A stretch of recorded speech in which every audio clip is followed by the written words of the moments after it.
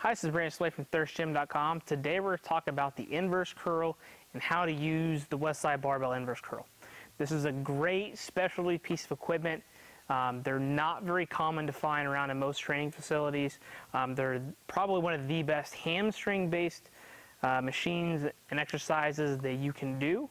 So to give you some brief background information, the hamstring is a two-joint muscle, so it crosses the hip and it crosses the knee joint. Since it does that, we have to keep in mind that the way that it functions can be dependent upon how it's set up. So usually in athletics, we look at hip extension, hip extension, hip extension. So glutes and hamstrings help perform hip extension. Very important in running and jumping. However, the hamstring also crosses the knee joint, which does the flexion. So we also got to think that when we're running, our leg is coming back and up towards our butt, so we feel that hamstring. So most people think, oh yeah, we're just going to do a bunch of leg curls. Nothing wrong with leg curls, great for training the hamstring, but what's nice about this is that we train the hamstring in a different position. So usually when you lay down, your body's pulling your foot towards your butt. In the inverse curl, it's the opposite. Your feet are anchored, okay, and now your hamstring is pulling your body towards your feet. Okay, a little bit different biomechanically there. So usually a lying leg curl would be considered like an open chain movement because your feet are not pressed against anything. Here your feet are pressed against something. This would technically be considered a closed chain exercise. So a very unique exercise, especially from a biomechanic standpoint. So if you have access to one of these, I would definitely highly suggest you use it. You're not going to find a better hamstring exercise probably out there outside of doing like RDLs and things like that. So I'm going to demonstrate this for you, but this part up here moves up and down based upon this is where our body's going to rest.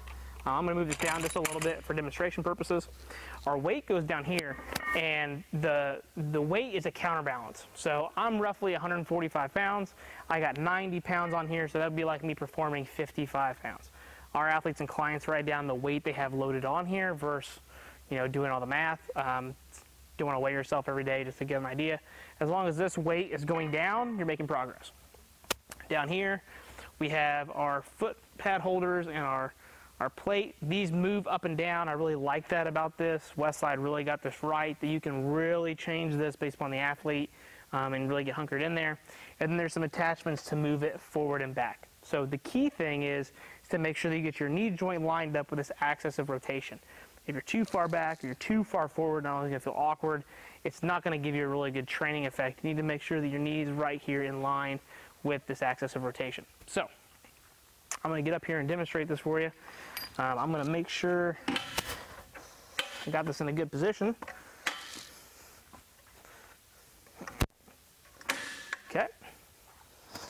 And this also moves, so the support pad up here moves. So if you've got somebody that's really strong, really good at this, you can train just one particular aspect of the range of motion to where I can have where this doesn't even kick in until I get so far, and the rest happens from merely my own body weight strength. So we usually mainly use it to help the athlete get into position, and then we usually bring it back up to around the start point. So I mean, this thing can go all the way back if you really need all that, but I think that's a little too much for me personally. So what we do is we have our athletes hunker in, push their toes in hard, make sure their knees line up with that axis of rotation. We're going to hold on to this underhand, or hands can go by the side. I let the athlete pick. First time using it, most of them are going to hold on here because they're freaking out. They think they're going to eat shit. Okay, so I'm going to hold on to this, keep my toes in, make sure I can feel my hamstrings, a little bit of weight. I'm going to go down under control. We got to keep a straight line from head, shoulder, pelvis, and knee. We got to have a good straight line here, which is what's nice about having your arms straight, because if your arms are straight, it's going to help reinforce that your whole body's straight. You don't want to leave your butt behind. This pretty much defeats the purpose of the exercise. We need to keep our hip and knee and torso straight to get the most out of this exercise. So once I've done that, hips are forward, hamstrings are engaged, toes are pressed in, chest is tall. I like to have the chin tucked personally, that way we're not cranking through extension. Chin tucked, we're going to go down. We got to make sure we keep going.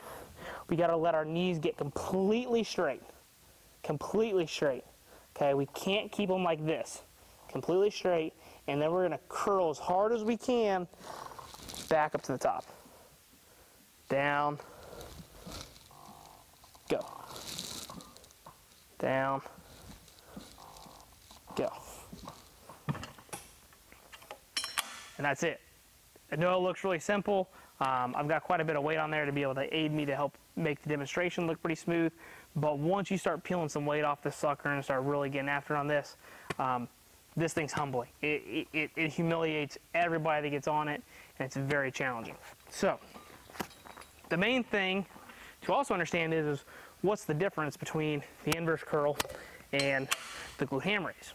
So the number one thing that you should keep in mind is that with a glute ham raise, your knee is not supported on the pad all the time. When you go down on the glute ham raise, either your knee's below it or it's able to move back and forth. Your knee becomes the pivot of rotation. Not necessarily the case with the glute ham raise. The other problem with the glute ham raise is many people cheat it. They do it wrong. They set it up here high at their waist, and it looks like shit. It looks like garbage. To me, if you have an inverse curl, you might as well almost ditch the glute ham raise, unless if your glute ham raises look great. I definitely know that that's something that we're kind of big on. We may always have our athletes do eccentric onlys on the glute ham raise, and then we bring them over here when we want the full range of motion. But we've had a tremendous amount of success with this exercise with our athletes in terms of building incredibly strong hamstrings. And we've had no hamstring tears in our facility in 2 years. I firmly believe that some of that comes down from the exercise that we've done, but I also believe that adding this on here has been a huge benefit as well. And all of our athletes that run have seen tremendous success with their speed and their times for track and field and cross country. When you're programming this, the sky's the limit. We're really big on 5s and 6s when it comes down to building hamstring strength. When we need to put some size on them, we go down to our 8s and 10s. And I've even had some athletes do 12 or 15 reps when we're trying to build up some endurance and some fatigue qualities in their hamstrings as well. I do firmly believe that if you have an athlete that runs competitively, I think this should probably be their best friend in terms of accessory work. You can phase it in and out, but I try to keep my runners on this pretty much year round. I give them some breaks here and there from it, but when we start getting into season, we jump on it hard and we really push it. So that's the Westside Barbell inverse curl, how to do it, some things you might consider. Like I said, it's really humbling. If you got access to it, use one. If you don't, find somebody that's got one, give it a try. I think I put off purchasing one of these for a while, mainly because of the price tag, but I can tell you in hindsight, I should have got it earlier. So if you got any questions about the Westside Barbell inverse curl, how to perform the exercise, or if you happen to be in the area and want to come try the piece of equipment out, please feel free to do so. It'd be my pleasure. If you got any questions, leave them in the comment section. Thanks. Have a great day.